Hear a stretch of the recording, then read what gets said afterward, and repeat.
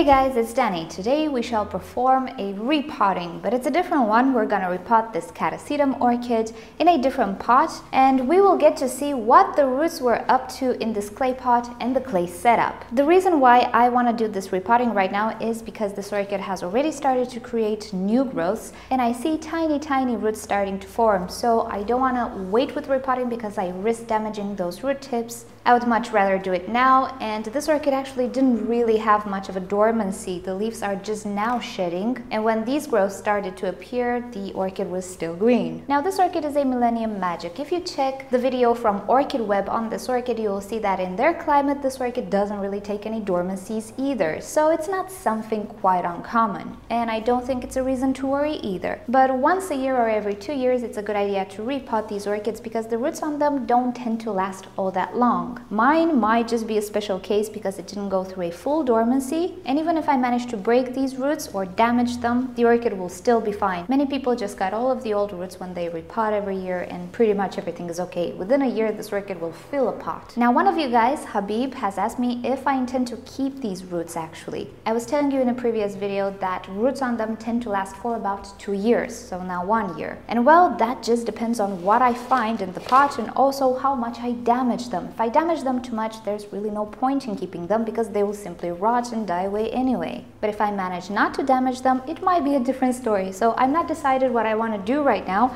I just want to repot this orchid, and we'll see how the roots look like, how they developed over 1 year in this new setup. I think there are quite a lot of them. Alrighty then, so the first thing that I'm gonna do right now is actually wet the orchid and soak the pot to make my life a little easier. And you might be like, but Danny, the orchid will rot if you water it. No, actually it won't. I never actually completely stopped watering because this pseudobulb was still shriveling up. The orchid didn't go through the dormancy. So no worries about that. I'm gonna go and soak this orchid and then we'll see what we'll do. Alrighty, so the medium is soaked, the roots are wet. And usually what I do is tip the pot over and eliminate a layer of medium. I'm not sure how much it will help in this case because this orchid and the pot is really heavy. It's just been watered. So my problem will be the roots that are attached to the pot, not the medium. But let's just see what happens.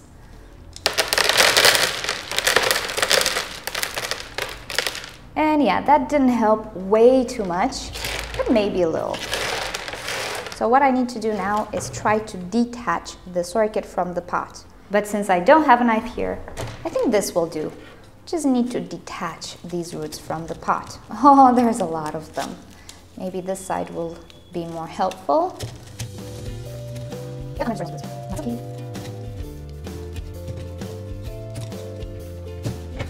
that help?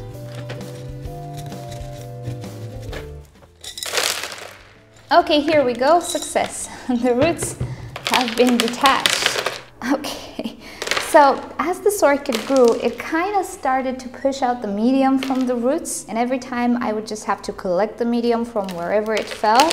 And there you go, I did have quite a lot of air gaps or air pockets in the root system. But the roots don't look bad. I mean, it had a decent growth, I would say. Okay, so with this orchid, what I will do, I just decided, is I will cut away the roots that attach to the pot and I managed to mess up. But the roots inside, I might just keep them 1 season. And because I'm gonna repot it in a clear plastic pot, I can see when they go bad, if they go bad, so I can intervene. Hopefully it's not gonna be the case, but potting a Catasetum from a plastic pot is a lot easier. So I'm just gonna clean up the roots that I managed to mess up, and I'll come back when I'm done. Okay, so this is my orchid. There are quite a lot of roots and surprisingly enough, some root tips as well. I cut away everything that I kind of damaged, and also I cut away the oldest pseudobulb because it had some weird yellowing and some weird spots here and there. And if I press on it, it's not the firmest thing. So this one might have rotten in the future and spread the disease to all the orchid. That's not what I want. This orchid has enough pseudobulbs. Catasetums can usually be propagated through back bulbs, one single pseudobulb, without any type of problem anyway, so it's not gonna miss that pseudobulb. So I will be using this pot, and I was actually pondering if I should use a bigger pot. And judging by the fit, Maybe I should have used a bigger pot, but you know, no, I think 1 year's growth is okay in this pot. As I was saying with Catasetums, there's really no problem in repotting them very often. And many people just go as far as to cut all of the old root system. In my experience, it kind of lasts for 2 years, but after 2 years, it completely dies off. Okay, before we go ahead and do that, another thing that I want to try out with Catasetums this year is slow release fertilizer, and I purchased myself some, so let's talk about that. Alrighty, so my fertilizer of choice is Miracle-Gro. I wanted to purchase Osmocote, but for whatever reason there was nobody actually shipping to Cyprus, and I really would have preferred it to buy it from Amazon and not eBay. But I could find this one. It has some decent reviews, and anyway, I am just interested in a little boost of nutrients because I will still fertilize with the MSU, so no worries about that.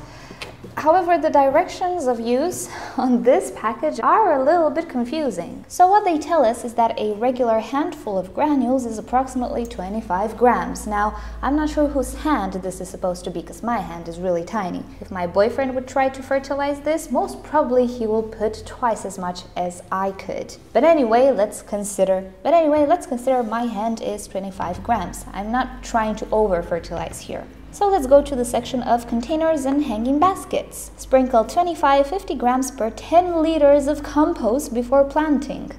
10 liters, huh? I wonder how many liters this is. I presume it's less than a liter. So I would just have to eye it, or eyeball it, however you want to call it, put a few granules, and then we'll see what happens. And that's pretty much what I will do. So what I will do is just put some granules in. But looky here, we have a measuring cup. And what does it say on it? It says Osmocote. Now I'm feeling a little silly. I'm not entirely sure if Osmocote is the brand or is the brand who actually invented Osmocote, and now everybody who uses their formula of temperature-related release needs to provide the Osmocote name. I am not sure. Don't laugh at me about this.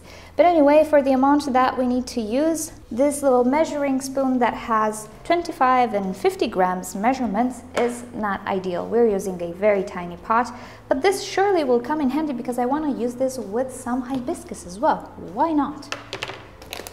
Now, here is the packaging. We have quite a few bags. And this is really good because, you know, when you open an entire container, things can spoil all at once. Well, you just have to use one little bag and the rest of the bags will be perfectly fine. So great job, Miracle-Gro. I'm digging packaging like this.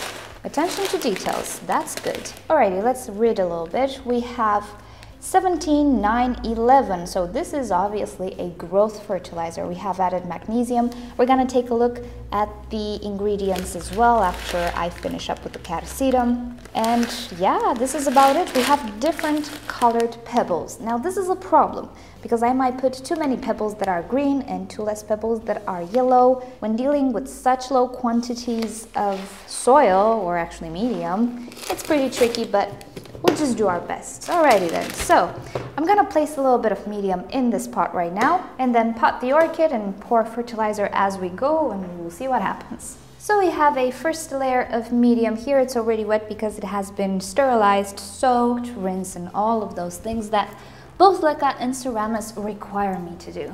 And now it's time to fit the orchid inside the pot. And I would really like to not center it and push it a little bit to one side for these growths to have more space. I will sprinkle a little bit more medium. One technique that has returned together with the plastic pot is the tap. And this is how the medium goes down in the pot. At least now we can see exactly how it disperses. The little tap, the little squeeze. Childhood memories, huh? Okay, I think I'm okay to add a little bit of fertilizer at this point. So I'm actually going to use this, but I'm not gonna measure anything with it.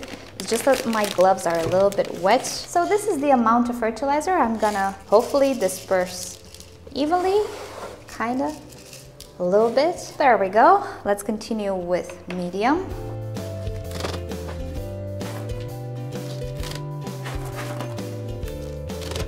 So we added a little bit more medium. I think it's time to add a little bit more Miracle-Gro fertilizer. Just a little bit. There we go. There we go. That's enough. And I think we're now safe to add the pebble layer.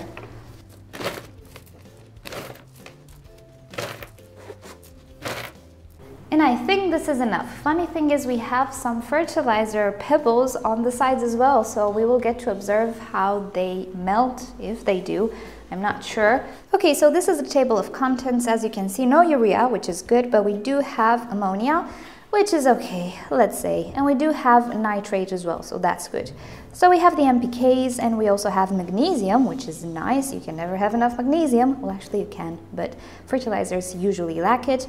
Boron, copper, iron, manganese, molybdenum, and zinc. Pretty much everything you would want except calcium. A reason why I sometimes use tap water or combine my osmosis water with tap water, and I also use a fertilizer that has added calcium.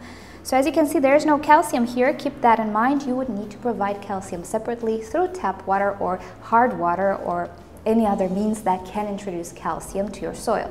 So this has been the repotting. As a quantity of fertilizer that I used, oh, it's really hard to estimate. I don't know, you saw on the footage, it's not a lot, and hopefully it's gonna be enough to make the Catasetum grow beautifully and nicely. Catasetum orchids, unlike any other orchid, grow a very tall, well, not this one, obviously, but they can grow a very, very tall pseudobulb with a lot of leaves, and actually very big leaves, and they can bloom as well, and they will pretty much fill an entire pot with thick roots, and they do require a lot of water, a lot of fertilizer. They're special in this regard, and many Catasetum growers actually use slow-release fertilizer in addition to their normal fertilizer. So that's why I decided to give it a go and see if it improves the quality of my Catasetums. I'm not necessarily complaining, but I think they can do better, and particularly this one. He had a pretty slow recovery ever since I received it. I believe it can do better. Obviously, it didn't bloom, so we'll see if this makes a difference. And of course, I'll keep you up to date. So thank you guys so much for watching. The good thing about clear plastic pots is that we can see the roots and the fertilizer, so 2 bonuses. So if you've enjoyed this video, please give it a thumbs up. If you hated it, give it a thumbs down. Subscribe to my channel for daily orchids and plants videos, and don't forget to turn on notifications so you never miss a video. And with that said, I'll see you guys tomorrow. Bye! So the package from my mom arrived, and looky here, plastic pots galore. I left most of them at home because I thought I will never use them. Oh, what do you know? Life takes you in mysterious ways, so now I can go ahead and repot as many orchids as I want.